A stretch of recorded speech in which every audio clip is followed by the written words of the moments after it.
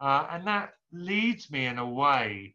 I've got a note about titles, about thinking about titles of creative works. And again, titles are enormously important to creativity. They're an objective, they're something you aim towards. You know, again, I'm talking principally about the kind of creativity I've been involved in, which is a solitary form of creativity. So this may not be necessarily as such help to people who want to work creatively in teams, but for me as a solo creative worker, and I think often of, I think it was Yeats who said that the poetry was the social act of the solitary man, but how much more so the novel, in which you tend to invent characters to be with you in your reclusion. And I was thinking about titles as something we aim towards. Right? I'm working on a book at the moment called The Grey Nomads. I love that title. I want to publish a book called The Grey Nomads. I wanted to publish a book called Phone, and before that, a book called Shark, and before that, a book called Umbrella. It's part of the kind of weird mission statement of what is essentially a corporation of one. So, not only are we a corporation of one, but we are a corporation who are involved in a strange kind of parthenogenesis. You know, it was Cocteau who said that all true artists, back to there and the biota here, he said all true artists are hermaphrodites, because I've used this image already, but here's where it comes from. We're involved in a form of self-insemination and hence parthenogenesis. And you know, the forms of our insemination, as I say, are leading the imagination to the world and allowing the world to infiltrate the imagination. And of course, the parthenogenesis, like any other pregnancy, the gestation, in a sense, takes place in private. Yeah, I know, you know, you have an ultrasound. I've had 4 children of my own, or been involved to I've got 4 children of my own, and I've been to the ultrasound appointments, and you know, which is an extraordinary moment, of course, and plenty of creative ideas to be drawn from the experience of the ultrasound, not just this particular image about creativity itself. But what I don't want is an ultrasound to be performed on the book I'm gestating. I don't want anybody to take a little wand and wave it over. You know, for example, this is the typescript of my last book, and you know, I write on a manual typewriter for reasons that I'll adumbrate in a moment. I don't want somebody to run an ultrasound over this and find out what's within it. And again, this again brings me slightly at odds with the way creativity tends to be taught, even in respect of literature, which is it tends to be done at a kind of group level. For me, real creativity occurs, and the excitement of it is gestating my baby by myself, knowing that it's growing, that I'm involved in this secret communion with it, that I'm learning about it before I show its face to the world, you know, so that the mother, and even in my experience, the father has that experience when the child is born. I remember it particularly vividly with one of my children, because his head swiveled as he emerged, so his face went up, so he actually went the right way up at the moment of birth, and sort of introduced himself to me. We want that kind of éclat for our creative work. So for me, the gestation will take place in private. I never, ever share anything I'm working on before it's completely done. And I think a lot of people who find it hard to complete creative work, or to lead their creativity into the completion of works, could learn from that experience, along, of course, with the combinatorial experience of trying to get your ideas together. Just backtracking a bit to the combinatorial. Think about it. You know, I love what, you know, Franklin Roosevelt was meant to have said of Winston Churchill. He has 100 ideas a day, of which one is good. Okay, fine. He needed to have the 99 bad ideas in order to have the good one. He needed to spin the wheels 99 times, or probably 999 times, in order to get one of those combinations that was going to work for them, one gold mountain okay, that was going to play for him. So keep spinning. As I say, I don't like to show work in progress, and I believe that solitude enhances creativity. An absence from the Twitter sphere, certainly. You know, I remember reading a piece about an interview with Zadie Smith when she completed her last novel, but one, maybe, saying that she'd downloaded a program to her computer that meant she was unable to access the web while she was working. Now, for writers, this is quite an important thing, I believe. I mean, I long to be refuted on this. I'd love younger writers to come forward and say the presence of the web hovering behind, as it were, the pixelated blank page on their screen is not a distraction. But listen, I was writing and writing hard when the inception of full inception of bidirectional digital media occurred around 2004 with wireless broadband. And even before then, you know, it was better, because if you wanted to see something, you know, you're writing along, you know, you're working on something, you think, she drove a Morris Traveller, which is an old style English car. You know, well, I'll Google that. Before wireless, you had to sign up to a dial-up connection. You had to listen to it go before you get your answer. That was enough to stop it. Now it's instantaneous. And I think that is having a big impact on people's creativity, because I think it's encouraging an idea, not combinatorial, but literal. That the web offers you the signified, as Saussure would put it, to loop back to one of my earlier notes. You can tell I'm reading Saussure at the moment. It will give you the signified, and your job is only to find the signifier. And I think that's a complete mistake. And of course, if you know your Saussurean linguistics, it makes no sense in terms of that either, since both signifier and signified are relational rather than absolute. So, you know, you call the Morris Traveller up on the web, and then when you write, you describe the Morris Traveller you're seeing on the screen. You're not thinking in words about a Morris Traveller, which is what literature essentially is, just as painting a picture is thinking in paint, thinking in the capabilities of paint. You know, it was said of Eric Gill that he could freehand carve in stone. He must have seen in a block of stone the eventual image that he wanted to chip out of it. And I say, to get back to that kind of tortuous idea of inspiration, and I'm sure those of you out there who have, and probably most of you have, who have made creative works, have had this feeling.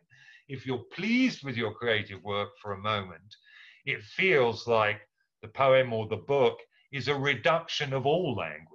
You've chipped it out, as Gill chipped the statue out of the block, or the bas relief, out of the entire body of language. You've extracted these pigments and these brush strokes out of the whole possibilities of paint in that way. But we need isolation for this. And in literature, we need, I think, to do things that enhance this engagement with the world that comes in this isolated way. You know, so for writing, I do things like what I would call the equivalent of a painter doing plein air composition. I go out and I describe things on the page in the street. I go and sit on, or I used to before the pandemic, used to go and sit on the tube a lot, and this is a rather edgy thing to do, and describe in words the people sitting opposite me. Quite a hard job. Have you ever noticed in literature, you know, too much description is a bad thing? You don't want your readers to have an indelible idea of a face. You want them to bring some of their own creativity to what you've supplied them with. You know, a good bit of writing is, in a sense, a recipe for somebody else's imagination and creativity. It's a way of unlocking it for them. But on the other hand, you want enough. So you're always trying to find the just phrase to describe a face that is original, that is striking, and yet is exact. And the same goes for all sorts of descriptive writing. Big problem for writers is also dialogue. But it's a very good way of fostering creativity, I think. And when I have at all dared to essay teaching people writing, I say, go and earwig. Again, it gives you a kind of edgy feeling. You're a sort of spy. You're a spy on a creative mission. Go and sit in a kind of restaurant or in a cafe and just earwig, copy down what you can hear. And for a start, it's extraordinary how disjointed most people's speech is, how they run their words together, how full of likes and you knows and you know what I means and other nonce words and expressions it is. But it's also good for your creativity. It takes you out to the world from that strange position of solitude, of being wrapped up in your own creative mission in that world. So I think exercises like that can be very important. Back to the notebook, the interplay between the notebook and whatever you're working on. Again, I'm now talking principally in terms of literature, is profound. I have a whole process of how I get stuff from here into this, which is the completed typescript of my last book. And actually, I haven't got a copy of the book to hand, but how it ends up as a published book. And it involves lots more stages. You know, for years, I used to note ideas down on these little post-it notes of this particular size, because they were peculiarly useful for getting a factoid or a single metaphor or a single word on. And I actually used to stick them up on the walls of my writing room. And if you go online, there's a photographer called Phil Gray who did a 360-degree view of my old writing room. Sadly, I've moved from there a few years ago when it had almost reached maximum wall coverage with post-it notes.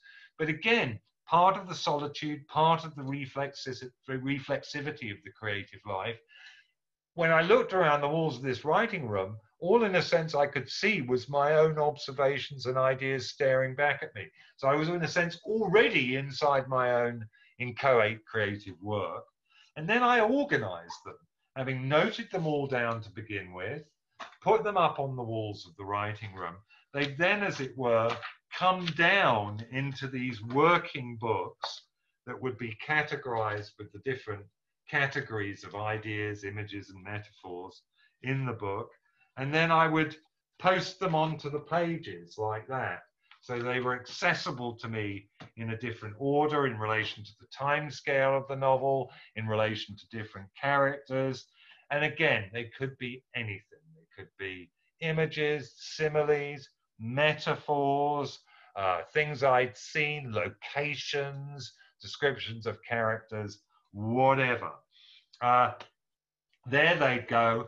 And then I'd bring them down still further into my daily writing book. I write first draft longhand, where they go in these fat margins. I can put them in the fat margins, and you know, you can see I've crossed out the stuff I have written. Then it gets typed up into several fair copies. I won't bore you with that process.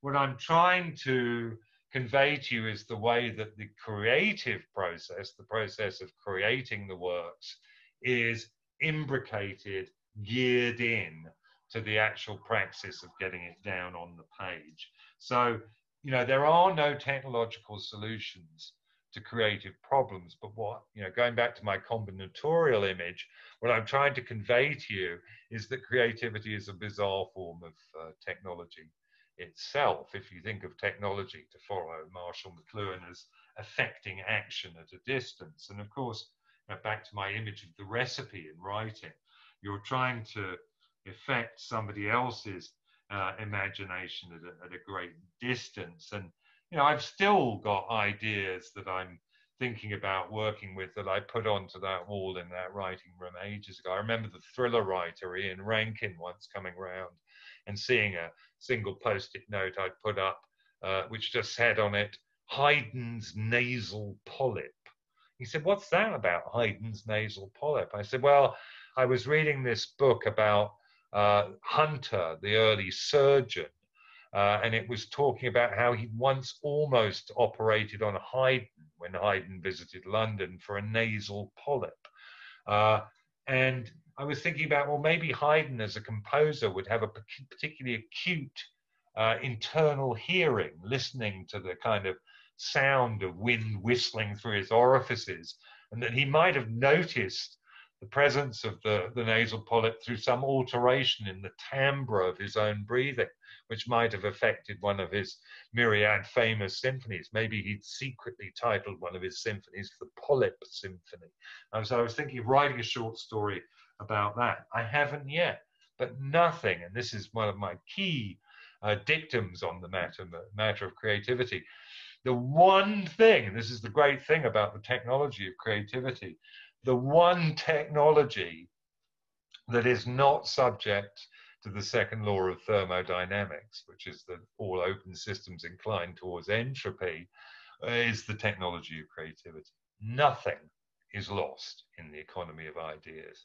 It's all just swirling around there. If it's not going to make a novel, it might be an idea that comes to you and says, I'm a short story. It might be an idea that comes to you and says, I'm a traditional folk dance in Tajikistan, which would be an extraordinary donné, but you should follow your creative inclinations at that point and immediately choreograph just that folk dance. So this brings me, because I'm conscious of time, we've talked about parthenogenesis, we've talked about the combinatorial, we've talked about, in a way, being open. I always remember my creative mentor, Jim Ballard, J.G. Ballard, saying of William Burroughs that Burroughs wasn't so much a writer, top-down writer who was in control of the creative process. It was rather that he had opened his imagination, and in Burroughs's case, probably through the large-scale use of hallucinogenic drugs, he'd sort of opened his imagination out as a kind of test bed in which he ran strange sorts of creative experiments and then just wrote down his notes on those experiments. So I've talked about that openness. And, to say a little bit about originality, as I said at the beginning, originality often can get in the way of our creativity. I think solitude helps. I think the gestation in private helps, because it means you've got to produce the whole work before you critique it in terms of whether it has any originality or viability. Whereas if you're constantly second guessing it and showing it to other people, you're stymied, you're hamstrung before you get there. So that's one thing. The other thing is, though, to recognize is there is very little originality in creative work, very little. I think it was Evelyn Waugh who said of writers, at best, they've got one original work in them, possibly two. I mean, two's maybe pushing it. And that's the best writers. I think it was Auden who wrote in the margins of books that he particularly liked passages of GETS, gets, which was his acronym for good enough to steal. And I think it's an adage of the creative life, again, particularly applied to literature, that, as it were, good writers steal, bad writers borrow. By which I mean that you aren't detected in what you've purloined. So I don't think you should have that kind of anxiety of influence, to quote the famous title of Harold Bloom's critical work. And of course, Bloom's idea was that it was the misinterpretation of one's influences that constituted a kind of creativity. And arguably, he was, of course, just a misinterpreter of Freud. But don't get me started on that, the relationship between creativity and psychoanalysis, although it is helpful. Think of it as, in a way, the free association of the combinatorial function in that way. Again, for literature, what the French situationists called the dérive kind of never fails, the aimless stroll, the journey. All journeys are of necessity narratives, and they're usually picaresque. You normally meet somebody along the way to provide you with vignettes. Now, I'm not a believer, as a kind of neo-modernist, as I've been called, I'm not particularly a believer in the idea that either we've all got a story in us to tell, or that we are constituted by that story. I think that kind of emphasis on narrative is driven by a creative era typified by a slavish belief in content rather than style. And I'm of the Sontagian fraternity. I think style takes precedence. But I would say that if you're creatively blocked in any way, get out of the house. Back to plein air composition. Take that walk. Describe where you've been. Take notes. keep taking the notes. Just take them as anybody would take a pill, because you've always got that notebook with you. And don't worry too much about the originality at that point. Any creative person who is honest with themselves and looks back at a work they've created will see immediately the influences that are upon it, and will probably reel back from their plinth, their canvas, their page, their computer screen, going, "Oh my God, I've done it again. I've been influenced by so and so, or I've responded to so and so." It was true of Picasso, trust me. Picasso didn't stand there looking at Guernica thinking this is an overpowering work of originality and creativity. He stood there seeing the influences upon it, whatever he felt them to be. So try not to worry about that too much. And instead, enjoy suspending your own disbelief. Enjoy, if you're a writer, telling yourself the story you're writing, dividing yourself into two, and quite self-consciously thinking of half of yourself as the writer and the other half of yourself as the reader. That's very important for when you go back over stuff, but it's equally important to keep yourself engaged with the work and keep the excitement, the frisson that should be attendant upon it in time for the grand reveal. And of course, the same could be true of a painting or any other kind of work that you do in isolation in that sense.